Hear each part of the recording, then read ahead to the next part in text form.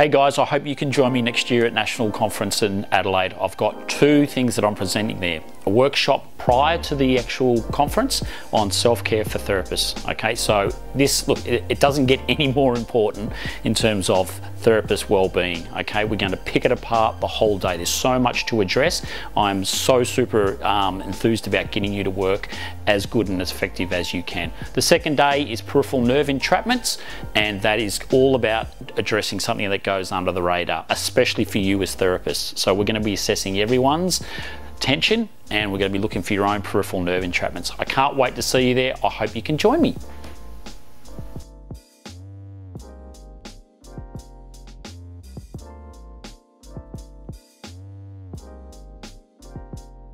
Hey folks, welcome to another episode of Connect, and today I have Paul McCarthy with me. Welcome, Paul. Thank you, David. Great to be here. So what are you doing here? What's your background?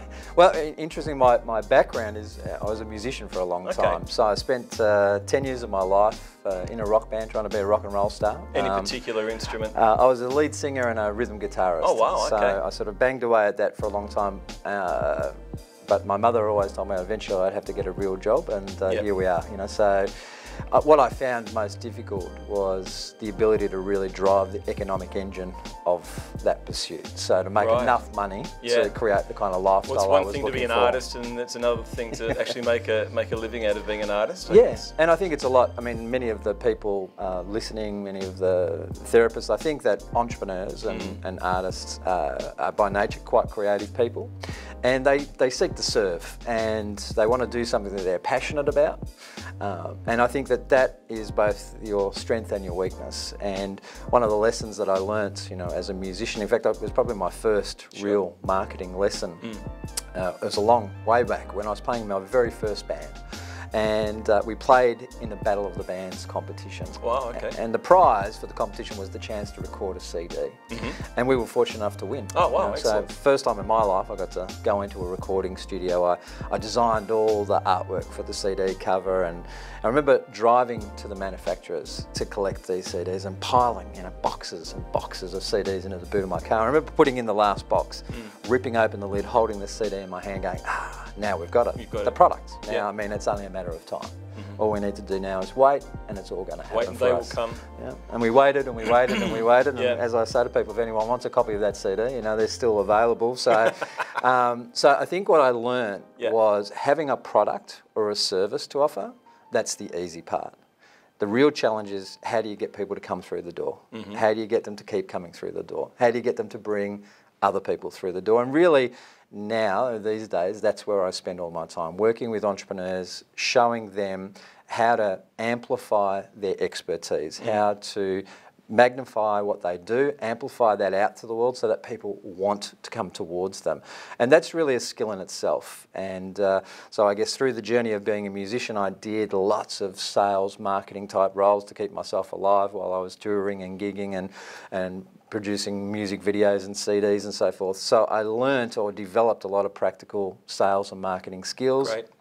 And then sort of wandered into the pursuit of, you know, sort of marketing and coaching people, and that was about 15 years ago. So I've been doing this work now for 15 years. Okay, fantastic. And Paul, you've been doing corporate work, and therapists would be interested in sort of what sort of webinars you might be offering at the moment. I think you're doing some webinars for the association coming up. Yeah, they've asked me if I would do a series, which I'm happy to do, because obviously the thing about marketing is that we need to immerse ourselves in this type of thinking. And so it takes committing some time and energy to it. And that's really, so we put together a client attraction series of webinars. And what I'll be sharing is some of the practical strategies that people can use to start to attract more of the type of clients that they want to work with, and how to really allow them to step into their genius, how to be the best they can be at what they do. But I mean, a business has to do more than simply allow you the opportunity to do the work. I mean, you have to, if you're growing an enterprise, if you're growing a business, well, you need to do more than just be a good therapist. Oh, for sure. So what's really your thought on focusing your interest or your energy into a particular area? Like for therapists, it's such a broad area of interest as far as what sort of clientele they can attract into their business, do you see focusing in on specific parts of that market an important thing? Yeah, look, I think that the key to success in any pursuit, and certainly as a therapist, will be for people to find their unique ability. So to zone in, rather than, calling yourself by a general category or an industry means that you put yourself into a big mix. Now, we know that we're living in a world that's noisier than it's ever been. There are more things clamouring for our attention, and we have less time to give them. So we don't see as many options. So if a myotherapist wants to be found by a client, they have to start to zero in on areas of specialty. Rather than being a generalist, you want to be a specialist. And the more specific you get, and how you build some of the resources, and that's what some of the webinars are about, is how to develop resources that become more magnetic in their nature, that draw people towards you, that help people to find you and your expertise before they actually even walk through the door. So they're already more predisposed to the idea of buying from you. And we had a little chance to chat before we started filming, and one of the questions came up about marketing plans. Did you want to expand on what you said? Which I thought was brilliant, actually, the way you Well, I guess, you know, that of course a plan is important, but I think that many people that will become kind of a default position, that they will spend the energy and time devising a plan, which is actually a way of stopping them from actually getting to do the real marketing that needs to get done, because it's more comfortable. And we tend to drift away from doing the things that are difficult. And, you know, I mean, Socrates talked about this, 2,500 years ago, that we have this inbuilt thing that we move ourselves away from those things, even to our own detriment, that we do that. And I see that all of the time, that people are not doing the work. So I have a very simple philosophy that I teach all the entrepreneurs I work with, which is ready, fire, aim. It's about action before perfection. Marketing is an imprecise science, and we need to test and measure things. So we build something, we test it, and we need to be doing that at a speed that allows us to get results much quicker. So my thing is, I don't want people to do things that are going to be laboursome, that, I spend days and weeks crafting this perfect plan only to put it in a drawer. I want them to do very practical strategies that will very quickly start to bring them the very clients that they're seeking. Okay, cool. And as far as word of mouth, that's obviously a very good way of getting people through the door. What are some of the other really great ways of marketing or getting your word out there to your clients? Yeah, look, I mean, obviously word of mouth, and we would hope that all of us in the various work that we do are getting some word of mouth referral. It's an indication that we're doing good work. Yes, absolutely. The problem with word of mouth is that it's typically one of the slowest methodologies, and it's very reactive. We're waiting for it to happen. So what we have to look at is, one, what are we doing to ignite that? How do we drive word of mouth referrals? So one of the webinars will be going deeply into processes around referral generation, how we plant referral seeds, how we really start to get our client base to become more active fans of what we do. But I think HubSpot did a research project where they looked at the way that people choose a service provider. Now, unsurprisingly, the number one way was word of mouth referral from a trusted friend or source. The second most common way was a referral from another service provider. So that's one area straight away that we go, okay, as a myotherapist, we're going to need to develop good professional relationships that network, so we become a trusted supplier to somebody else. So they go, oh yeah, I can't help you, but this is the person to go to. The third most powerful way HubSpot found was that you have brand awareness. And so how we amplify a brand is that we've got to package expertise up and make it available to people.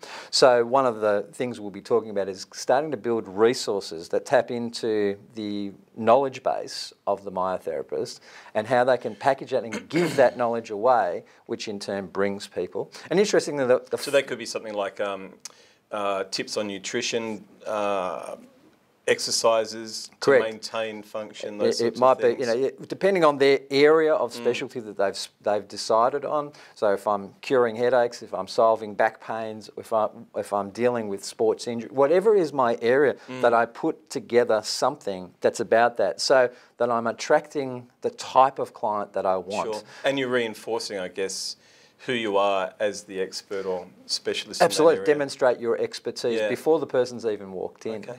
But and that's where, again, you know, the fourth most common way that somebody finds a service provider, according to study, was they speak. They speak at a seminar or an event. So again, all that is giving away knowledge and building a relationship with an audience.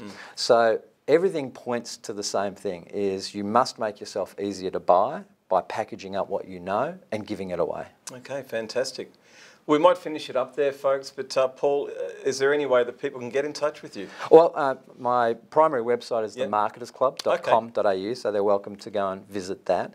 And we have a Marketers Club Academy.com, and there they could also find a free training program that they can do, a sort of a marketing crash course. Yes. So if they want to go to the marketersclubacademy.com/marketing crash course, there's a free course that they can take there if they're interested in that. Fantastic. And of course, as mentioned a little bit earlier, on the association website, Paul will be running three client attraction webinars. Can you remember the titles of those? Not without looking at my piece of paper. But they're all basically, you're talking about magnetic marketing. Yeah, so we're talking about, we'll be talking about the message to market, we'll be talking about the materials that you need to build, and we'll be talking about how you get referrals and recommendations. Okay, fantastic. So you'll hear more about those via e-news and other ways in which you can contact the association. So again, Paul, thanks very much for your time. Pleasure. You guys, thanks very much. We'll see you next episode.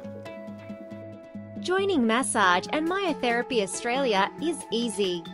Visit the Massage and Myotherapy Australia website, www.massagemyotherapy.com.au. Click Join Now, where you can either join online or download an application form. Your qualification will define which level you join: massage, remedial, or advanced member. Ensure you provide all information requested, including certified copies of your academic transcript, qualification certificate, and statutory declaration. It's important you certify documents and complete the statutory declaration. Documents can be certified by members of certain professions, such as medical practitioners and pharmacists. Also ensure you provide clinic details, first aid certificate, and insurance certificate of currency. If you choose our preferred insurer Aon, you'll be eligible to receive a discount. Once your membership is processed, contact Aon directly via the Massage and Myotherapy Australia website. Once the association receives all required information, your application will be processed. Join now and choose the Association of Professional Therapists.